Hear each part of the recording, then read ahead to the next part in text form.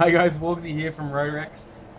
If you're watching this, you've just received your ready to fly Atom, either through the Indiegogo campaign, which you've been waiting ever so patiently for, and thank you for that, or through one of our resellers. So here I've got my Atom. I've removed the propellers because just to do this initial bind, it's a lot safer if you've got the propellers removed here.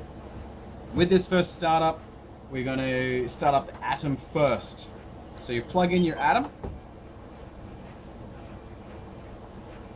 Now, as that's starting up, have a look here. We've got the transmitter module in the back of the Tango.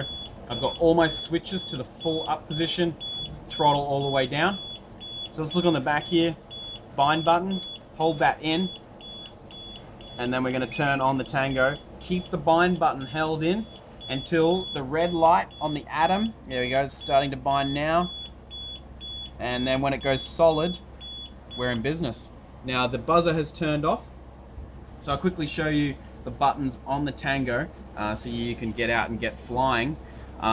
So as it is, we've got our mode switch on the full left here and our arm disarm switch over here. So with the modes, you can see on the OSD here that it's in acro mode, so manual mode. So if we pull that to the middle position, it's going to go into horizon, so it's going to help you level, and then angle as well, so it's going to help you fly there.